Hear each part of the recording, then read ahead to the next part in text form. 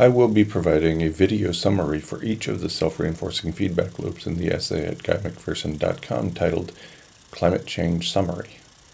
Last updated August 2nd, 2016, almost certainly for the last time, this essay began as a quick overview and kept growing. Its final incarnation totaled more than 32,000 words when it was uploaded August 2nd, 2016.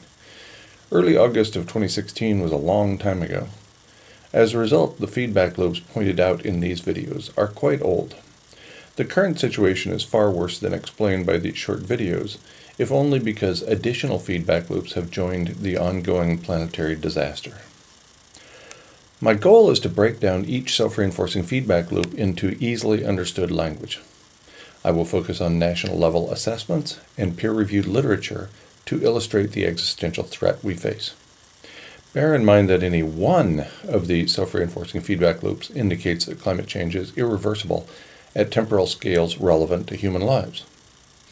In addition, these feedback loops are multiplicative, not additive. They interact with one another to make the situation we face far direr than is indicated simply by tallying the feedback loops and adding their impacts. Most of these short videos will describe only one self-reinforcing feedback loop. A few videos will tackle more than one feedback loop, simply because some of the descriptions are too short to justify release of a video, no matter how short. Even so, the final tally will exceed 30 videos. Again, the latest information in these videos dates back to early August 2016. Obviously, recent published papers point to even more self-reinforcing feedback loops.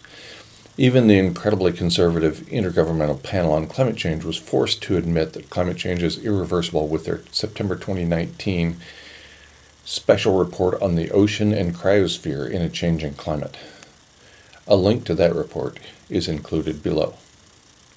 Please note that I am quoting other scientists and their work in these short videos. Put another way, the evidence I am providing in these videos was discovered by a large group of other individuals. I'm not inventing this evidence. Neither are these other individuals.